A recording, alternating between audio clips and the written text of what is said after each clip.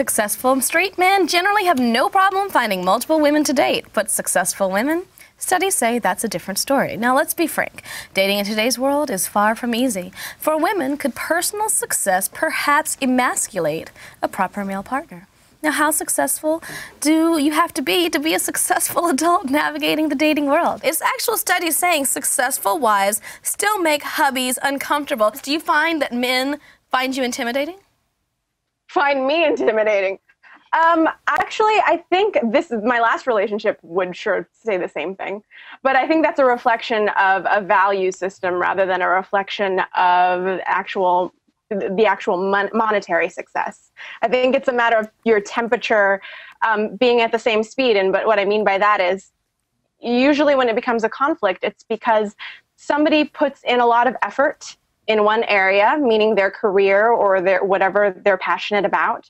And that itself can be intimidating because it means that somebody else will have to compete with their attention or also know what it's like to deal with somebody who's under that kind of stress or who pushes themselves in that way. And that can be a point of contention. I think a woman saying that she's too successful to date is equal to a woman saying she's too beautiful to get a date. I think it's all rubbish. I think a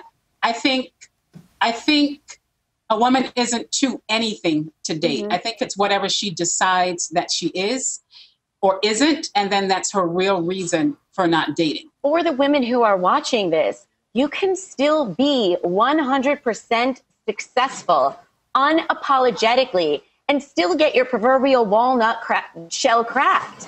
It just takes a guy that is strong enough to work with you through it. And if he's not strong enough, he's not worth it. Well, I know that I'm opening up a whole other can of worms, but you talk about this strong alpha male. I like this comment from TL Stryker. It's kind of interesting. Settle for a beta male.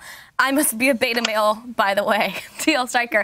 What about that? I mean, what about that scenario? I think when you're dating someone and when you're in a long-standing relationship, it's just agreement upon agreement and creating a way that you see the world together. You're making your own rules. You're making your own ecosystem. So however you self-identify, whether it means, oh, I'm a beta male, so I need a beta female. I'm an alpha male, so I need an alpha female. However you have that conversation within the two of you, that's all that matters. And who cares what society thinks? Who cares if you have somebody on here poo-pooing stay-at-home dads? They're one of the happiest couples with two beautiful children with a long-standing marriage that I know. And that is their ecosystem and it works for them. So who are we to judge and put our framework on anyone else's?